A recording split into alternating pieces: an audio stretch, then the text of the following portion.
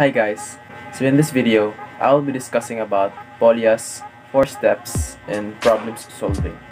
So the 4 steps of Polya'S problem solving are: first, understand the problem; second, devise a plan; third, carry out the plan; and fourth, look back. So in the first step, which is to understand the plan, is you have to read and understand the problem, identify what is the given information, know the data or values, and what is the unknown and to be solved as required by the problem.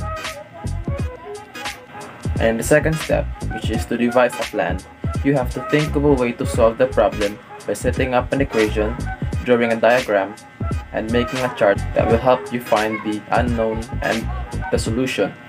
Then in the third step, which is to carry out the plan, is you have to solve the equation that you have set up and observe analytical rules and procedures until you arrive at the answer. And the final step, which is to look back. So in order to validate the obtained value, you need to verify and check if the answer makes sense or correct based on the situation posed in the problem. And you have to label your final correct answer. So I will give you an example. So let's take this problem.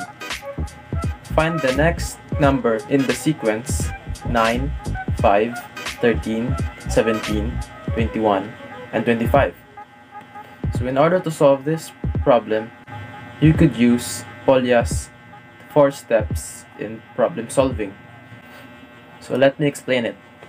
So I have right here a sheet of paper that I will be using in order to properly explain this problem. So I have written here already the first step, which is to understand the problem. So what I did here is I wrote the given information from the problem, which are 5, 9, 13, 17, 21, and 25. And the required information or the missing information is the next number in this sequence. So we will now proceed to the next step, which is to devise a plan.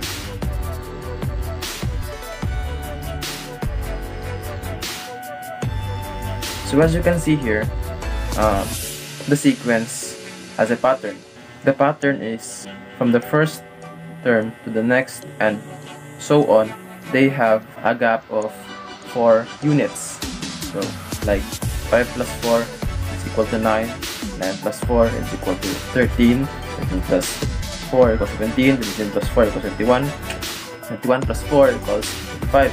So what we're going to do is to devise a plan in order to find what is the missing term.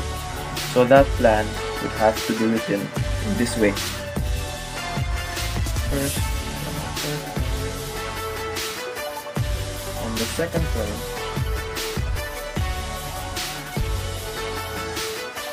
is equal to 5 plus 4, because that is the pattern that, which is 30 plus 4. You can start to see the pattern. You can start to see the term.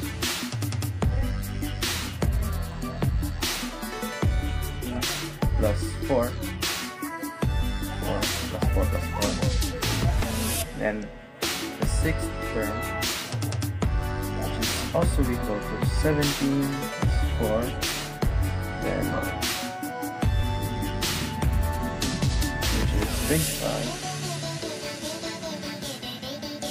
And it's also equal to 21. And so by this plan that we have devised, we can find the next term in the sequence. So we will now proceed to the third step, which is to carry out the plan.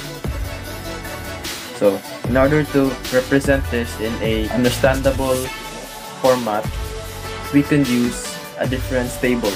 So we will write out the difference table right now, 4 units.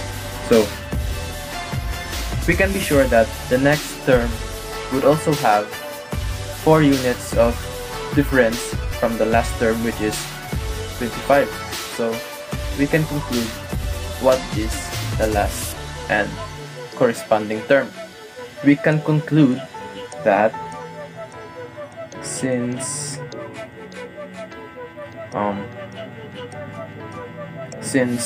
the common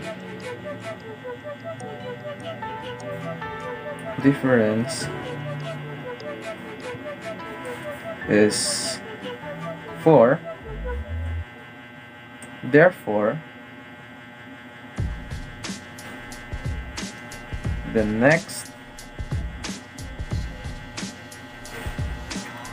number in the sequence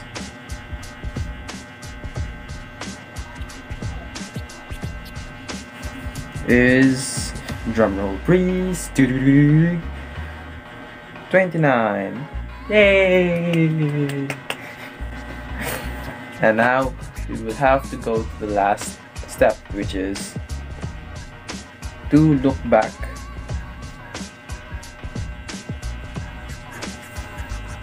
Look back.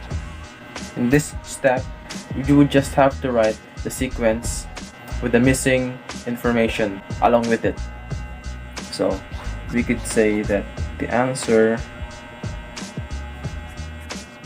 is, you would have to write the sequence first. So 5, 9, 13, fix that, 17, 21, 25, and the missing number, which is 29.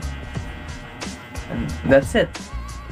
That's all it takes. And so thank you so much for watching. I hope you enjoyed and you learned something from this discussion, and I'll see you guys in the next video.